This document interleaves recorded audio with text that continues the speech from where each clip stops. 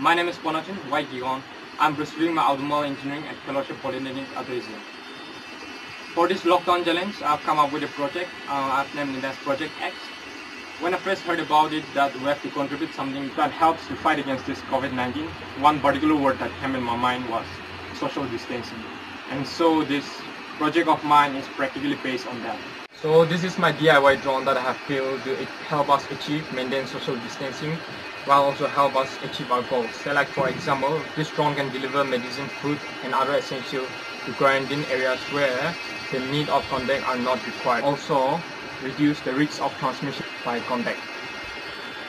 So in brief, I'll give a short description about the components which I have used in building one of these.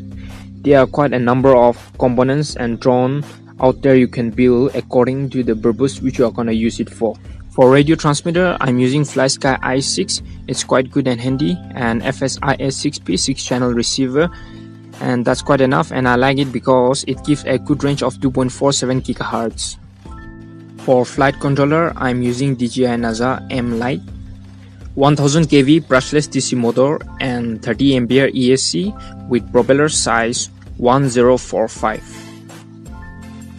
To power up this drone, we have 3500 mAh lithium polymer 3S battery that can take a flight up to 15 minutes.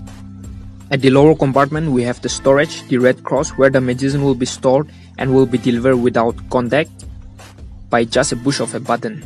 This drone can lift a weight up to 600 grams. So now I'll show a demonstration of this flight.